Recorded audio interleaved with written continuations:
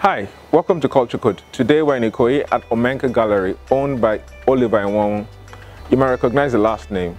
Yes, his father, Ben Enwonu, is the father of modern art from Nigeria and, Africa.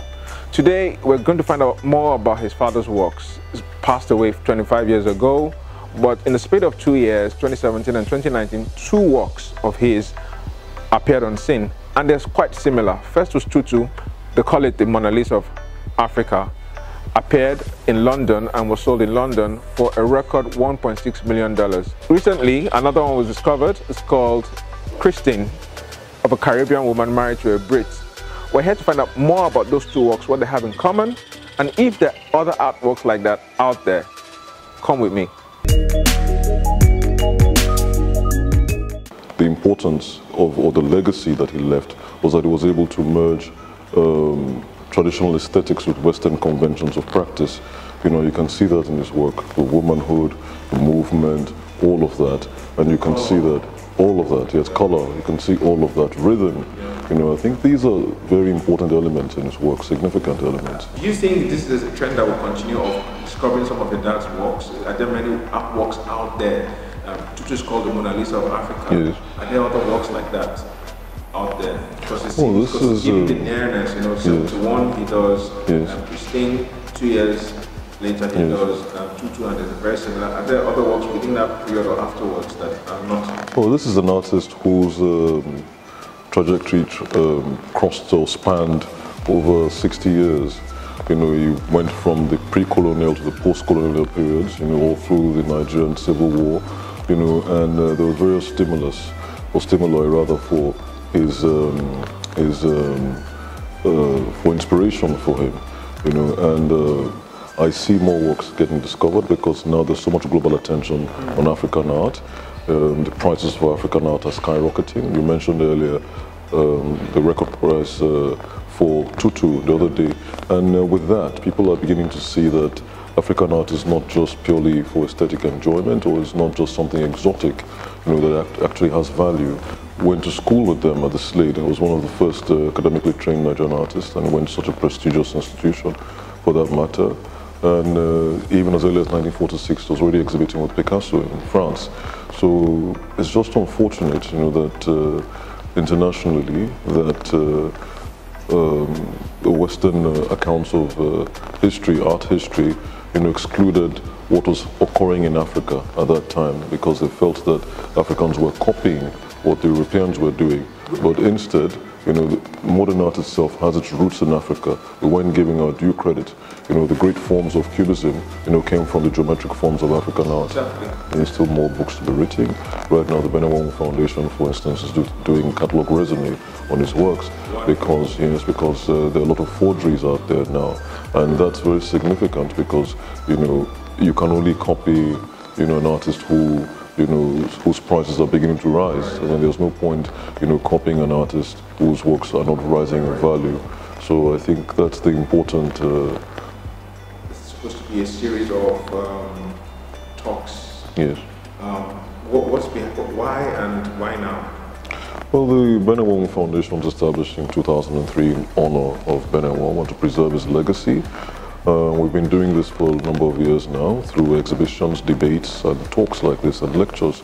And we've had the likes of even the Vice President of Nigeria come to give a lecture on how art can shape society positively. So these are just some of the things that we're doing, and Point of View is just one of those significant platforms. And Point of View is established to ensure that we build support for the Nigerian visual artist, you know, through public and private sector partnership, because we believe that it's time that even Nigeria looked away from relying on a monoproduct, you know, for its survival. You know, I think it's time we look to the creative sector. And I feel that with so much going on, you know, Nigeria being labeled for corruption, you know, I think that it's time that we change negative Western perceptions on us, you know, and the best way to do that is through our creativity. You know, first topic, or theme rather, was about artists gaining from their royalties, you know, just like how other authors and musicians keep gaining. We thought it is time that, you know, artists are able to gain. An author could sell 1 billion copies a musician could have like 2 million downloads, and he would want even 5 million downloads. The author wants to sell like 10 million copies. But for the artist, very often he does one, and that is the only copy that's out there. So it's different. If you're going to put a value to that, he's not able to, I think you made this point, he's not going to make his gain by reproducing, because if that diminishes the work. So it's not going to be by reproduction, it's by the sale of that same original.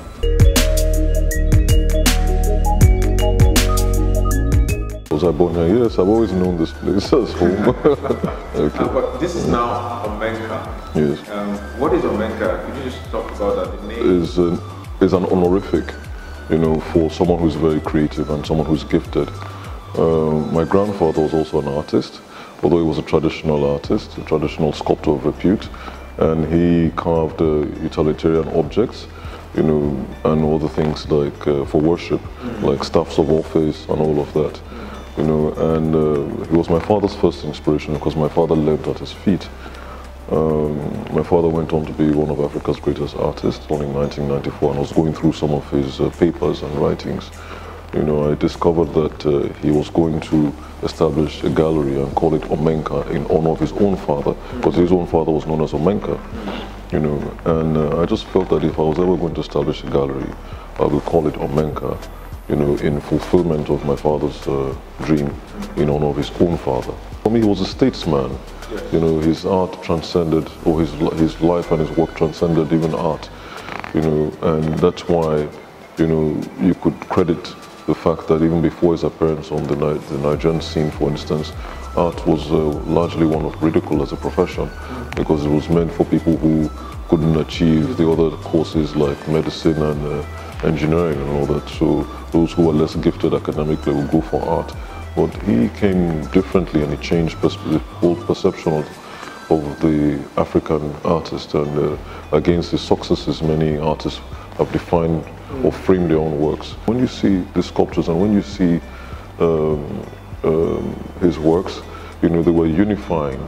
So he wasn't an artist who was localized, for instance. You know, I mean, this is an Igbo man doing a sculpture of Shango, for instance. It's an Igbo man who is doing a huge sculpture of the drummer, for instance, which is African in concept, because the drummer being used for communications was very significant, because in those days they used to draw people to the village square and send out with the drums. You know. It makes also Tutu very interesting, because it was painted, it's just after the Civil War. Yes. The woman painting a Yoruba princess. Yes. So it speaks also to how your dad, say, transcended. Or transcended borders. Transcended borders. Yes. Tribe, absolutely.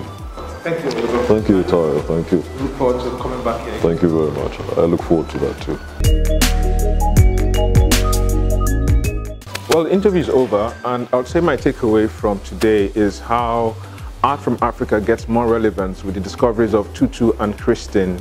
Christine is going to be auctioned in October. Tutu was auctioned 2 years ago at Bonham's Record Prize, and I think it started all that discourse again over art from Africa. And I think, well, we got a surprise of Tutu last year, November, at ArtX. Would Christine be there this year? I'd like to see it.